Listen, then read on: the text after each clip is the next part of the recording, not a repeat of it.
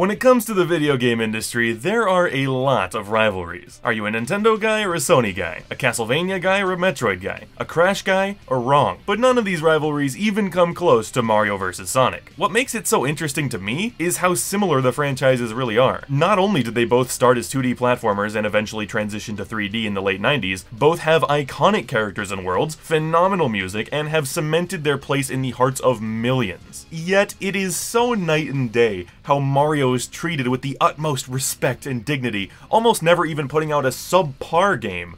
Meanwhile, Sonic has just been dragged through the dirt for like 15 years. And nowhere was this more exemplified than back in 2017, when less than 2 weeks after Plumber Boy returned to one of his most beloved gameplay styles with Super Mario Odyssey, Sonic fans were greeted by Sonic Forces, another in the long line of Sonic games that, get this, weren't received too well. It becomes clearer and clearer with each game that 3D Sonic just doesn't work. At least, that's how the general public sees things. To tell you the truth, I have, for whatever reason, played almost none of the 3D Sonic games. I've put some time into Lost World and Generations, but Sonic Heroes is the only one I've ever actually finished, and that was ages ago. So now's the time to change all that. It's time to go through Sonic's 3D history and see how good or bad these games really are. Starting with the game of the hour, Sonic Forces. We open with Eggman ranting about his newest evil scheme and how it's totally gonna work this time. I'm shocked. He corners Sonic in a city nearby Green Hill, and due to the combined powers of Shadow, Zavok, Chaos, Metal Sonic, and a mysterious new guy, Sonic is killed. Man, people were not lying. This game was short. So what did I think of Sonic Forces?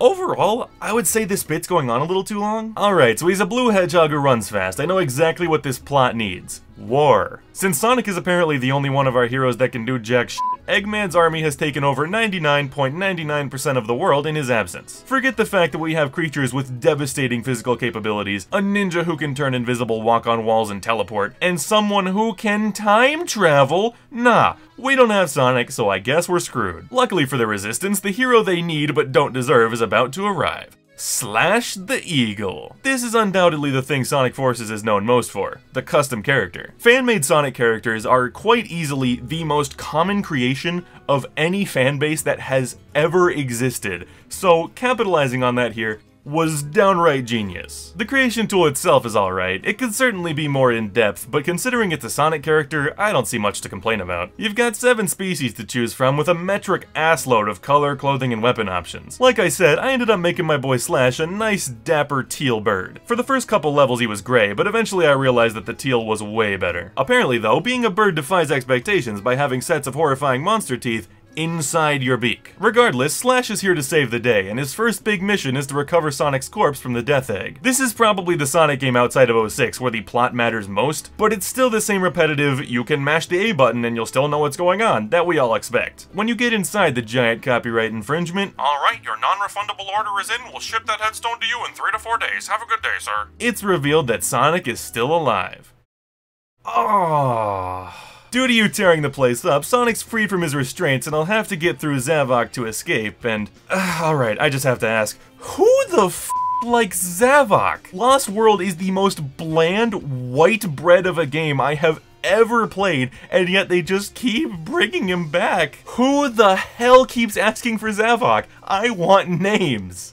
Anyway, you kill him and his carcass disappears, but Sonic is like, well, whatever, I gotta go, and meets up with you so you can help him escape. Meanwhile, Tails gets ambushed by Chaos while trying to fix up Omega, but is saved in the nick of time by Sonic. But it's not the Sonic we know, it's classic Sonic from Mania and Generations. So you may now be asking, for what reason other than cheap fan service would they possibly bring him back?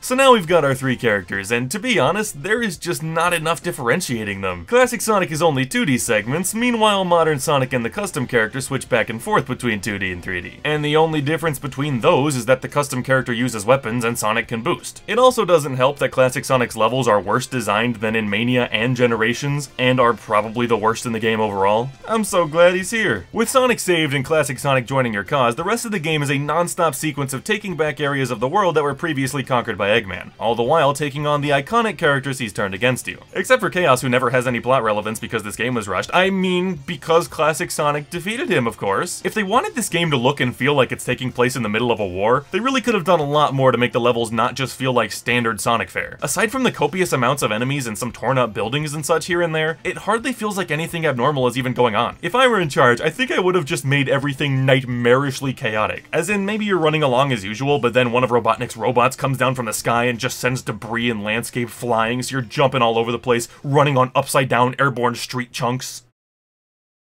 At least that way it would be a bit more fitting for a war. After a brief encounter with a giant snake in Mystic Jungle, the mysterious character from earlier reveals himself to be a masked jackal named Infinite, created by Eggman alongside the power of the Phantom Ruby. He may be the epitome of edgy the hedgy, but I can't lie and say I don't like this guy. He's, much like the rest of this game, hilariously overdramatic, and his powers are honestly pretty sweet. It's kinda like a Marvel Scarecrow thing, where touching these red cubies screws with your mind and bends reality, and my biggest problem with this game is that they didn't do more with him. I mean, for God's sake, he took up a pretty big chunk of the box art and marketing. You'd think he'd be more than just another Eggman crony. But then again, Metal Sonic is here, and he's technically not even in this game, so I guess that doesn't mean much. But wait a minute, I mentioned him earlier, so what do I mean when I say he's not actually in the game? As it turns out, these four are all hollow replicas created by the Phantom Ruby, and Shadow is the only one who actually makes an appearance. Sonic even makes a joke in the game about how little sense it makes to create a special replica of Metal when you could just build more, and that joke is a pretty perfect segue into talking about the writing of this game and how much they just don't care anymore. Obviously these characters crack jokes, I have no problem with that at all, but they've become so self-aware of the fact that the stories are absurd and make no sense that they just roll with it. Sometimes it feels like a B-movie. There's literally a scene where Tails remotely hacks into Eggman's computer and just finds out everything they need to know, implying that Eggman has like a folder on his PC labeled Evil Plan that they can just look at. On one hand, that's hilarious, and I don't mind it because the series has consistently failed to be serious, but on the other hand, if you're gonna go down this route, I wouldn't make the story about war. Once you've defeated Infinite a couple times, he starts to have some issues with the Ruby before seemingly being pulled away by some unknown force and never seen again, so he's coming back for a sequel. But since he's gone, that means it's just us and Eggman. Ugh. Don't get me wrong, I love the guy, but Infinite would have been such a cooler final boss than Eggman Robot number 346. Imagine how sick it would have been if your double boost cracked the Ruby and it just started spewing out tons of energy with all sorts of real and fake stuff all over the place. I mean, when you think about it, the Ruby is really the problem in these two games, so having the final fight basically be against it would have made a lot of sense. Either way, the three heroes that matter work together and take Eggy down, leading to one very awkward cutscene about how they need to fix the world after the damage he's dealt. Roll credits. Now is the time to reiterate. This game is very short. It took me barely over 3 hours to finish, even when doing the side stuff, so if you're looking for a more substantial experience, this isn't it. Personally, I don't care how long a game is as long as I have fun, but did I have fun? Man, I don't know. Sure, this game doesn't even slightly deserve the amount of hate it gets, but it doesn't really deserve praise either. Its bad aspects aren't really that egregious, but its good aspects aren't really that impressive. I was planning on saying that it was easily the most functional Sonic game I've ever played, but then this happened, so I guess that's out the window. Someday I will find a Sonic game that doesn't violently break on me, but today was not that day. If you're looking for something to quickly run through with your brain shut off and see some enjoyable spectacle, it might work for you. As for me, if I wanted to run through something short, I'd probably just play Mega Man. But hold on to your asses, because I've got the fresh scoop on the next game in the franchise. Tell us, what's it gonna be like? It's gonna be a prequel, giving the backstory of Zava. Who the